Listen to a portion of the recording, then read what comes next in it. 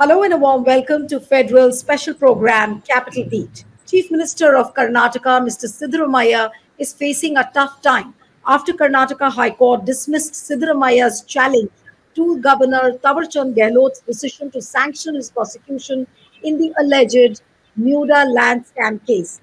Now, Justice Nagaprasanna said that Governor applied his mind in abundance and the order does not suffer from non-application. He said that no fault of the governor and the facts which have been narrated need investigation. Now, this obviously means that the lower court can initiate legal proceedings against Chief Minister Siddaramaiah, which includes filing of an FIR, and this could ramp up pressure on Siddaramaiah. Though Congress has been saying that this is a conspiracy, BJP has started demanding Siddaramaiah's resignation. But the big question is, can Siddaramaiah withstand this political pressure? Joining me now is K.S. Dakshinamurthy, who is the managing editor of TheFederal. Thank you so much, Dakshin, for joining. We have B.M. Hanif, who is the senior journalist and political commentator. Both of them join us from Bangalore. Thank you so much, Hanif, for joining. And let me begin with Hanif, and then I'll come to Dakshin. That Mr. Hanif, what is your observation? Can Siddaramaiah really withstand this pressure? Because now the lower courts will start with the legal proceedings, and Congress is trying to put up a brave face. Or whether it is D.K. Shivakumar or anybody else from Congress, they are just saying that this is a conspiracy and we'll fight it out. Siddaramaiah is always a lucky guy while comparing to other politicians. Now also in this grave situation also, High Command is very strongly supporting him. And moreover, all the cabinet colleagues, almost all the cabinet colleagues, maybe except Shivakumar, because there is some reservation on him to me. But they are also all supporting Siddaramaiah, because it is very clear that if High Command is deciding to replace Siddaramaiah, there is no strong alternative. I mean strong alternative. That means if you select anyone in the cabinet or anyone in the party, number of problems will be there. The caste, the OBC factor, and the seniority and the experience and an image, a political image. Comparing to Siddaramaiah, no other cabinet colleagues have got such a big political image in Karnataka. That is the real problem. So we have to see once again towards court what will happen. Right now, the strategy of the state government is they announced the Lokayukta inquiry and it will go on. And there are 3 months time court has been given to them. So they will buy that 3 months time, and then according to my knowledge, they will file a B report. They will inquire it and file a B report, because quite naturally the Lokayukta is coming under Chief Minister. That is, the Chief Minister is the boss for Lokayukta and COD and police, everything. So in between, why I am saying that we have to look once again towards courts. There will be an application in the court. I think they filed yesterday, Dakshinamurthy. I don't know clearly. Yeah. Yes. Yesterday they filed. Yeah. So the argument quite naturally is accused himself is the boss for the inquiry, this agency. That will not be suitable for the justice, isn't it? So that point will come, and definitely that point will stand in the court. Right. But still Congress is very much there behind Siddaramaiah. Only alternative I am seeing now is Mr. Kharge. But High Command is in a dock, because Kharge is very much, he is very necessary person there to solve the problems in AICC also. I think Rahul Gandhi as well as Mrs. Sonia Gandhi may not relieve him from that post. He's a tall Dalit leader in India and from South India. And unlike other few AICC presidents, he is not making his own lobby within the AICC. He's obeying the orders from Gandhi family. So these are all the plus points. And moreover, the opposition, BJP is also, it is not that much strong while commenting or criticizing Kharge, because he is a Dalit leader. That aspect is also there. and he's fluent Hindi. He's speaking Hindi also, and he is very popular in all other North Indian states also. So that is the real problem of Congress right now. But I'll come to Dakshin now. The Dakshin, this Lokayukta inquiry, which has been ordered, at the state level by the Congress, is that inquiry enough to absolve Siddaramaiah? And as what Hanif said, that there would be questions on this as well. It could be challenged also. So, which means that the troubles for Congress are far from over. See, fundamentally, the Lokayukta inquiry, the Lokayukta is an autonomous body.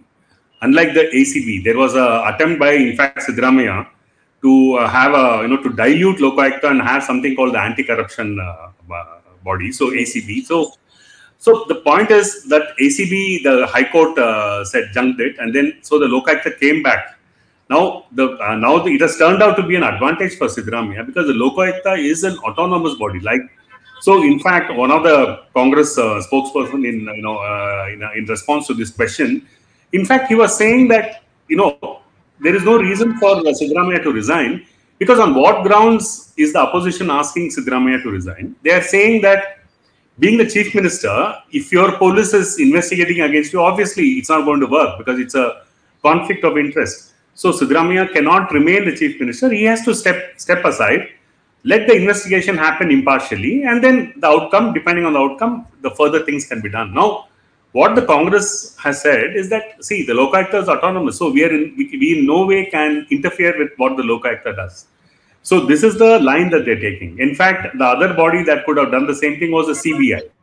And the state has withdrawn permission to the CBI, so the CBI can't get in. So the Lokayukta, so this is the argument of the Congress. So that's how they're attempting to somehow slip through this. Right, but Dakshin, realistically speaking, how fair or how impartial will this Lokayukta inquiry be? And as what Hanif was saying, that ultimately the Lokayukta also comes under the CM. So what about the impartiality factor? Yeah, the Lokayukta doesn't come under the CM. That's what I'm trying to say. The buck stops with the Lokayukta. The Lokayukta has his own set of the Lokayukta police who will do the investigation. So the buck doesn't stop with the CM. The buck stops with the Lokayukta.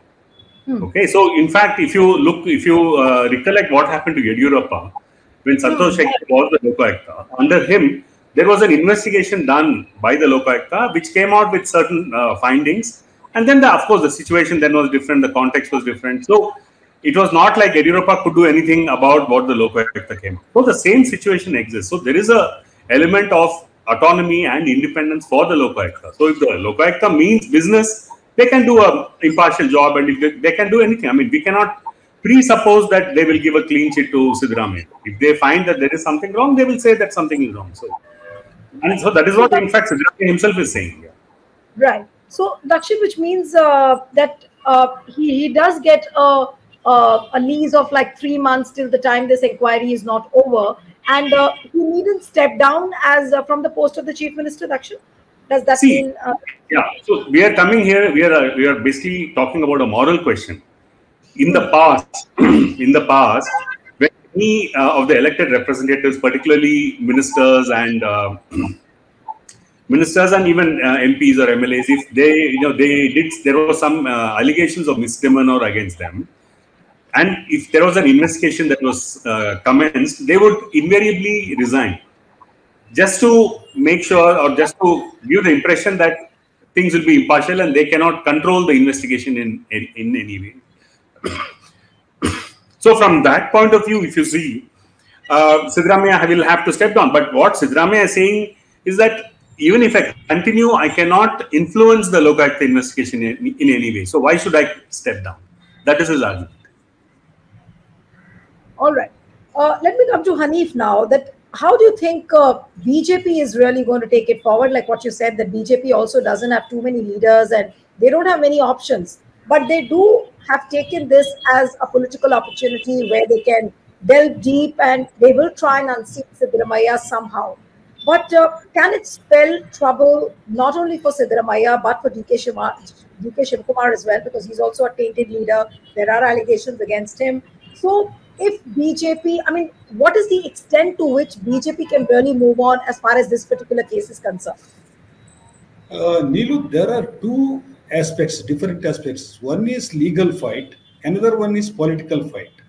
Definitely, when we saw all these 2-3 months happenings in the Karnataka state, BJP has got upper hand in his political fight through the Jata from Bangalore to Mysore and everyday press meets and protests and everything. There is an impression in the public also, even in the supporters of Congress party also, no, Siddaramaiah is doing something wrong. That type of feeling is there in the people also.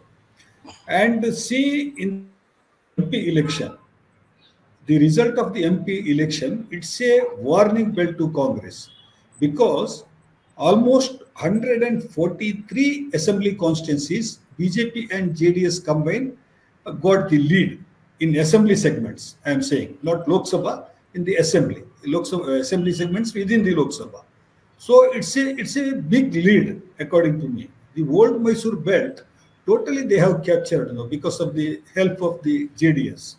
So Congress is now BJP is getting, if it is taking time also, it is beneficiary, politically beneficiary to BJP because the image is slowly tarnishing and the number of questions the single bench judge, Mr. In the High Court, Nagaprasanna, Justice Nagaprasanna raised, that also is very much there in the public arena and people are thinking over that also. See, one question especially, how everything is happening in life of your wife, of your politician, and the politician who is the chief minister. He's saying that I was not aware of those things. Can we believe this? That was the question approximately the judge asked. So these types of things, doubts and suspicion are all coming in the people of Karnataka also. So if they are dragging the issue, Congress people, it will politically help the BJP. So they are not in a hurry. They are very cool.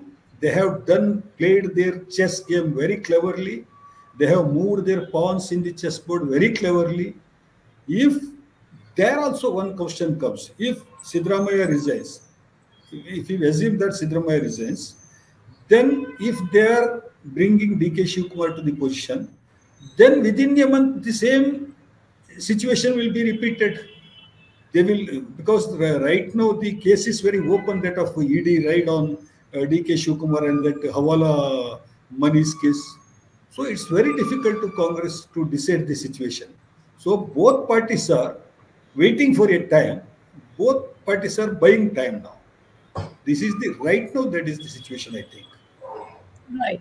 But Lakshan, what do you think could be the right time, both for BJP and for Congress? And now that the Lokayukta inquiry will continue for the next 3 months, do you think that Congress will really be in a position to change the CM, or they will just continue? Yes. But one point when I observed the Dakshinamurthy, see the CBI, if court orders to the CBI, then the situation will be different. Then I think there is no need of the permission of the state government to enter into the case. Right.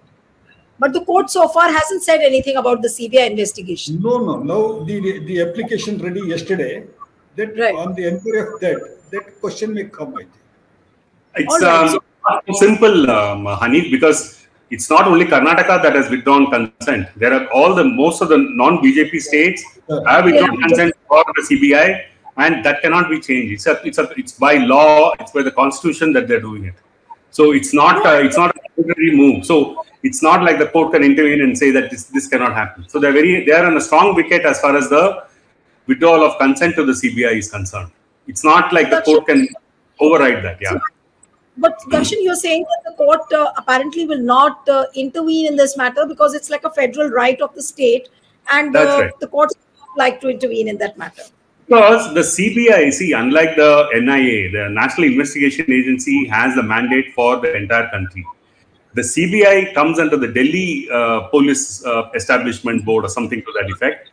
So its mandate is only for Delhi. That is the reason why it requires the permission of the state government. Right. In general, what happens by default, the permission is granted for the CBI. The state doesn't come in the way. But There can be situations where the state can withdraw a general permission and then decide on a case-by-case basis. If the CBI puts in an application saying we want to investigate such and such a case, the state will decide on a case-by-case basis. That is the law actually, and that is what has been happening across the non-BJP states now. The reason for this, why is this happening also, is because of the lack of credibility of the CBI. Today, the CBI is associated with the ruling party, whether you like it or not. And, it's no longer considered an independent body. Right. No, that's true. But coming back to the question of Siddaramaiah, Dakshin, to you, that now what could be the next turning point in this particular case? And what Hanif was saying, that, both the BJP and the Congress will look for a right time. Now, what could be that right time? What could be the turning point now? Is it going to be the Lokayukta report when it's submitted, or something else? Okay, so there is no doubt that there is a lot of pressure on Siddaramaiah. And if you look at the BJP, okay, the BJP has, they could never accept the fact that they lost so badly in the 2023 elections. They just got 66 seats out of, 224. And the Congress got, around 135 seats. A massive defeat that the BJP experienced. They still haven't recovered from that. What they expected was, after the Lok Sabha election, there would be instability within the Congress. The BJP will do very well. The BJP would get 400 seats in Lok Sabha, and then it would be a matter of time before politically the Congress would crumble. But nothing of that kind happened. So the Congress continues to remain united for whatever the differences, whatever it is, they're continuing to remain united. So the BJP was looking for a foothold, and the MUDA is something that they've got a foothold, and they're trying to price open the door with whatever they can. And the BJP in the state is, of course, backed by the central leadership, and so they're very powerful. So they're very powerful, and they're not going to let go Siddaramaiah so easily. Okay, but at the same time, on what grounds are they asking for the resignation? They're asking for the resignation on moral grounds. Now, let's look at Siddaramaiah himself as an individual. Does he, as an individual, is he accountable for his wife's actions? Because his wife is also another individual. So one can argue it this way as well. Just because somebody is somebody's wife or brother, husband, sister, it doesn't mean that they are accountable to what the other person does. Now, if his wife has got something and there is a corruption case, it's for the wife to deal with it. The CM might be her husband, but it doesn't necessarily mean that he can, he's accountable for what his wife does. So there is a technicality there. It's like a passport. My wife cannot travel abroad with my passport because she happens to be my wife. She needs her own passport. She's an individual in her own right. So, these are questions that will come up, and the Congress is going to use every trick in the book to prevent any kind of a collapse or to give in so easily. It's not going to happen so easily. So definitely, like from what you're saying, it's very clear that there is a lot of pressure on Siddaramaiah. But that point which you mentioned, Dakshin, that for whatever reasons, Congress looks like a united house, at least on this front. Hanif, to you, are there any chances of, any chances of this unity within Congress collapsing at any point of time? Because DK Shivkumar is also banding around with Siddaramaiah. There are others also in the party. What is that reason which keeps the entire flock together within the Congress? Because they all know that they might be attacked. Is that the reason, or there's something beyond this? But the situation in Congress is nothing will be happen without the consent of Siddaramaiah. If they want to select another parallel leader or another leader, that also should be worked by Siddaramaiah. That is the situation right within the party. And also DK Shivkumar. If a person selected by Siddaramaiah for the next CM post, if DK Shivkumar is objecting that, and if he is not agreeing, that will also not happen. That is the situation of Congress now, because it is very tricky situation for the Congress. One thing is, and the questions Dakshinamurthy sir said, see, it is all about a common man, not a person who is sitting in the chair of the chief minister. If a chief minister doesn't know what happens in the life of his wife and related to these things, see, there are number of loopholes are either side in that case. Even against Siddaramaiah also so many technical questions are there and logical questions are there. converting that the delimitation of the property, and DC is giving a certificate that it is a agriculture land, and according to the calculation, the site around 1.25 acres who lost, the Siddaramaiah's wife lost there in Kesare village, the equivalent amount is, or in the this of site, it is only 2 sites in Vijayanagar. So, and the changes of 60-40 proportion to the 50-50 proportion, in all these time, the process was taking on. Siddaramaiah was there in a power as a deputy chief minister, or as a opposition leader, and as a chief minister. So these all the doubts are very valid doubts are there. So these doubts are there even in the mind of High Command also. The question of High Command is now, they can't change so easily. Without the consent of Siddaramaiah, nothing will happen here. That is party is, because that's why party is very strong behind Siddaramaiah. High Command is very strong behind Siddaramaiah. So let us see. I am also saying that once again we have to see the judiciary. What will happen there for this yesterday's application, and then the Congress may change its this attitude and the policy matter, another thing. Right. I don't know. I don't know clearly, but the situation is very tricky, either this way or that way. Right. All right. So final word to you, Dakshin, that and again coming back to our moot question, that will Siddaramaiah be able to withstand this pressure? There have been many allegations earlier also, and somehow he's tried to tide over all the problems and whatever allegations have come against him, like previously in the past. So will he be able to tide over the problems this time as well, and Congress will somehow sail through this pressure which is building day by day on this? See, what is going to happen, or what is already happening, is Siddaramaiah will be tested to his limits politically, his shrewdness, his ability to manage difficult situations. In the past, he has done that, and so it's not going to be so simple as to ensure his resignation, because he is not going to give up without a fight, whether he gives it up or not.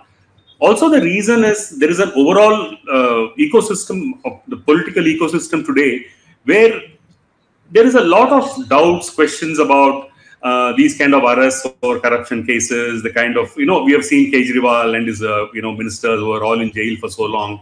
They came out, nothing has been shown, no evidence, nothing of the kind, and they're out, with nothing. I mean, the investigating agencies have found nothing in the liquor scam, and they're all out. So what is also happening is that credibility of our institutions, investigating institutions, are at a really historic low.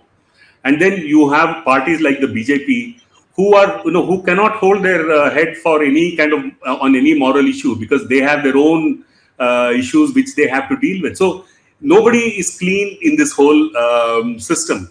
So it's a fight, it's a political fight, and the acumen of Siddaramaiah will be tested to the limit. That's how I see it. So we'll have to wait and watch how developments unfold in this particular case. Thank you so much, Dakshin. Thank you so much, Hanif, for joining. And one appeal to the viewers who are watching this discussion: subscribe to our channel, send us a feedback, and stay tuned to The Federal.